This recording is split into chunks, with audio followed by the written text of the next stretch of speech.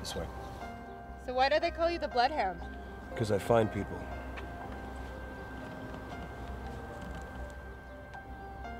Is it true you broke a guy in interrogation just by turning the lights on and off until he begged to confess? Come on. Is it true when you met the mayor you refused to shake his hand, and then 2 months later he was indicted on embezzlement charges? Shh.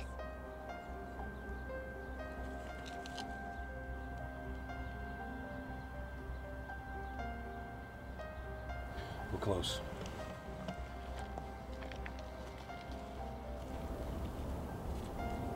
He's here. Where?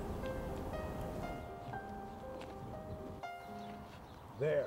FBI, come out with your hands up! How the hell did you find me? Tracked your phone's GPS. Led me right to you. Wait, what? His phone.